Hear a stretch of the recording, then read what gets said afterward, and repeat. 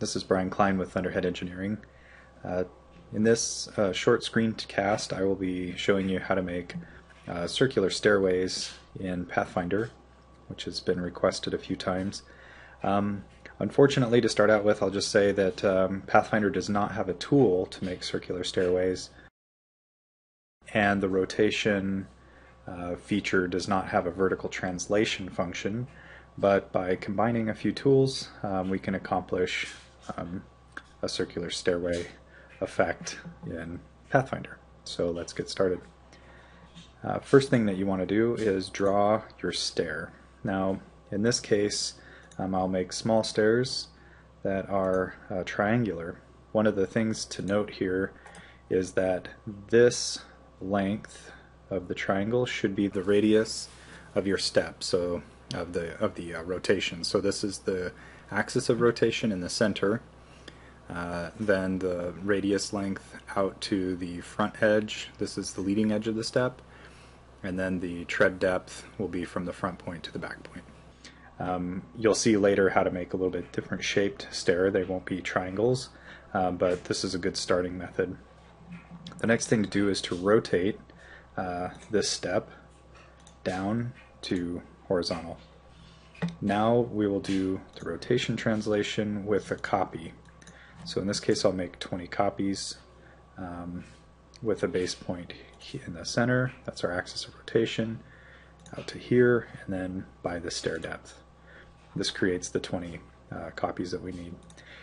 In this particular instance, we're going to have this stair go up and then exit basically straight off of this step here. So these few steps we don't need. If you wanted to continue this around, if we would have done 21, we would have had a full 360 degree step, and we could have went, sort of up, around, and out the top. So just depending on how many, you create the number of steps to cover the angle essentially that you need to cover. So we'll just delete these 3. Okay. So now if we look at this in 3D view, you'll see that it's just a plane of steps. So we need to start doing our vertical offset now. This is a bit tedious, but I think you'll see how this works, and I'll probably fast forward a bit here through the video so that you won't have to sit here in real time watching me do this. But I'll do the first here in normal time. Right-clicking the highlighted steps, you set the Z, and then in here we want to do a relative offset of our tread height, our step height. So in this case we'll say that it's 7 inches. Okay, and now all of these steps have been brought up by 7. I control click this step and do it again. 7 inches, relative, and okay. It's important that you do the relative, as absolute would drop everything back down to 7 inches off 0. So 7 inches, relative, and I'll just continue to do this until these are all offset.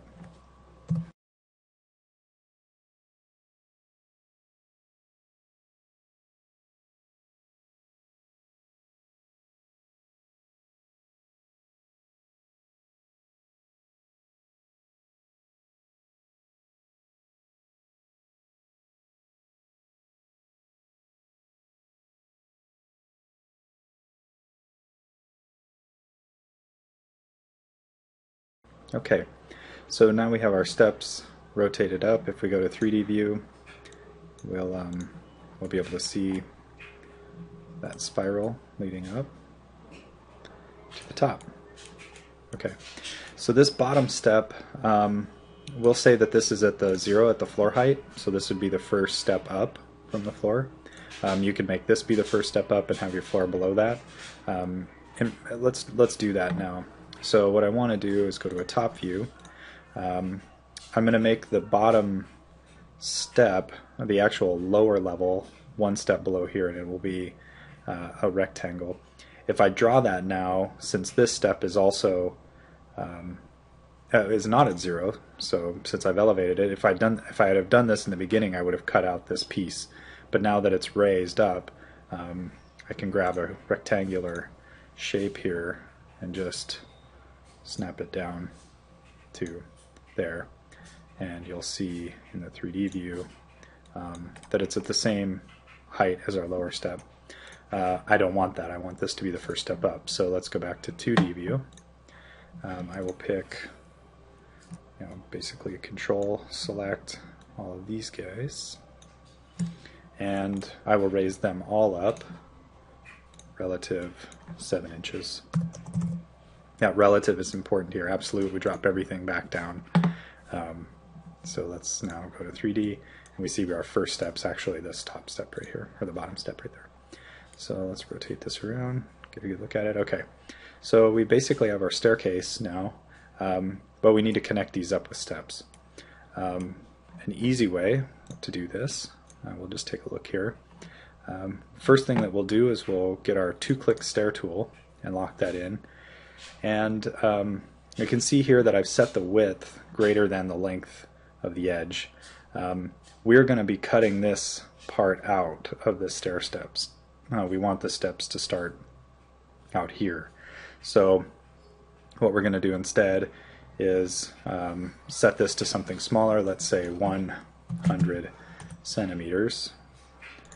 And take a look at that. That's too short. Let's do 200. Of course, when you're actually putting in the real dimensions here, this will look right. But now I have it. So I can just start clicking step by step, and I'm connecting, basically creating one step up, level by level.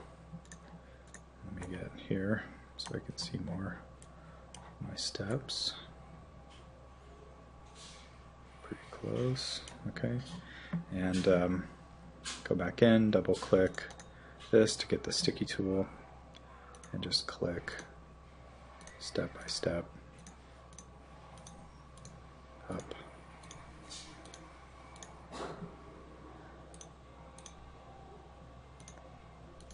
Okay. And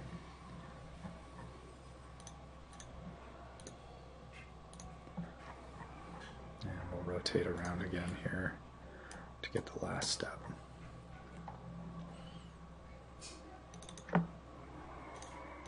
Okay, so now we have our staircase going all the way up to the top. And let's go ahead and go back to selection mode. You can see that easily here. Now I want to trim up my stairs so that I get a nice arc here and I don't have these sharp tips on each stair. This is the actual stair width that I want. So a really easy way to do that is the split tool, and just click. Let's rotate around here so I can see what I'm clicking on. There we go. Okay, and what we're going to do is just click from point to point here, and we'll be cutting off these tips. So let's click, click, and that does it. So I'm going to sticky this tool, so I'm going to do a few operations in a row here.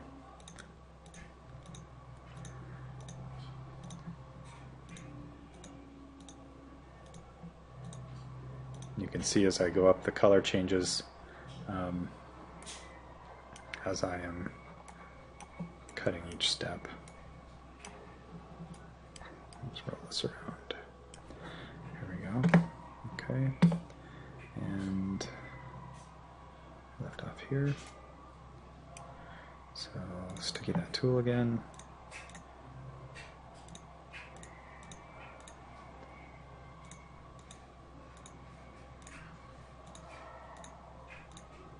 If you don't see that color change, you missed the click. Now this is going to be our landing on at our top level. We're going to actually add to this here, so we'll leave this alone for now.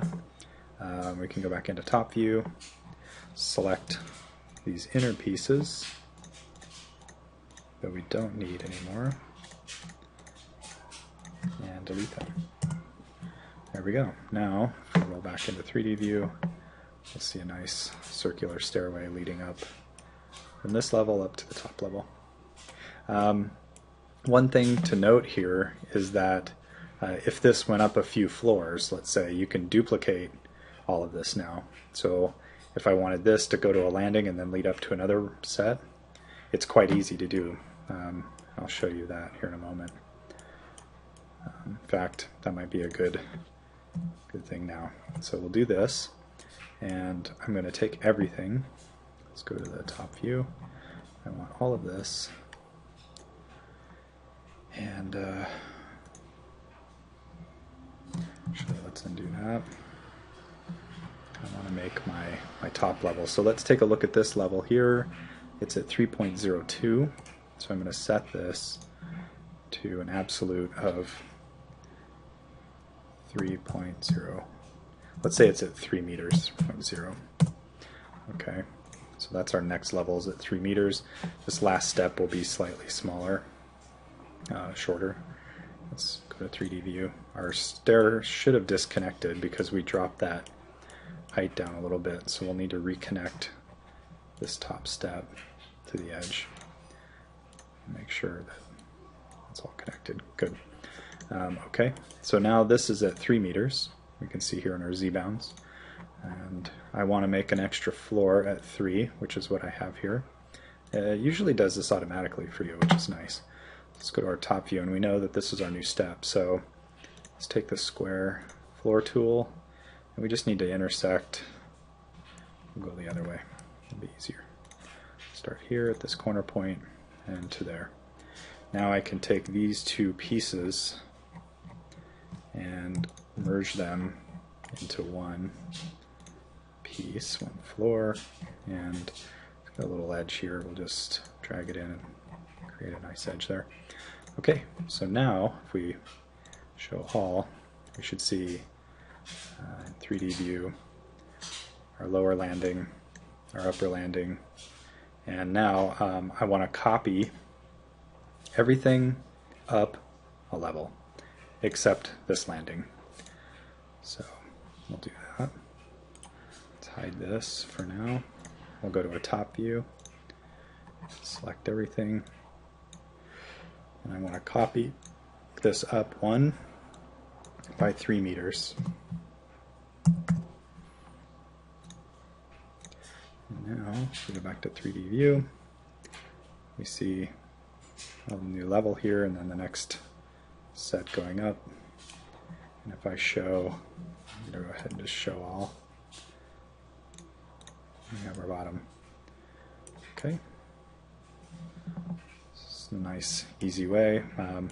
If you want this to be straight to here, you can have a little edge here and cut this off if you like, but you just do that before you make your duplications. We'll leave it alone as it is now.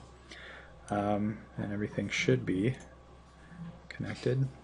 One way to check is to click this and say,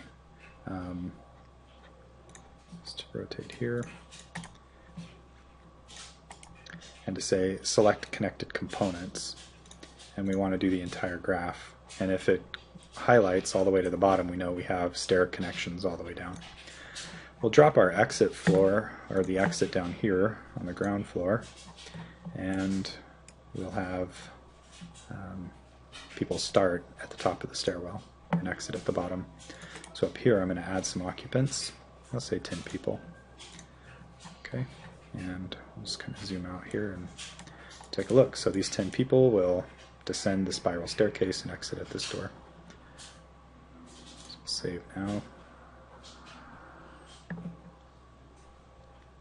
Call this spiral stairs 3 and save, and then we'll run the simulation.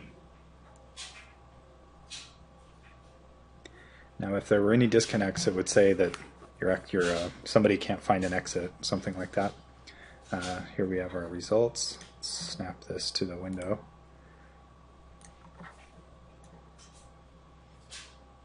Okay, and we should see our people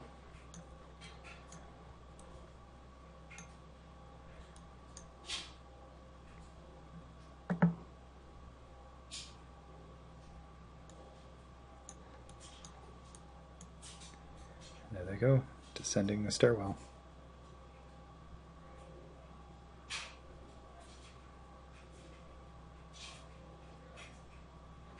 Very nice.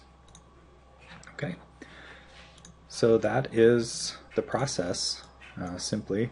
The variables, of course, are going to be your step shape, your stair width, your stair height, your tread height, what you do at the landings or how the levels go up, the number of copies that you make, etc. So I recommend making shorter segments and duplicating that already built segment, rotating and copying up.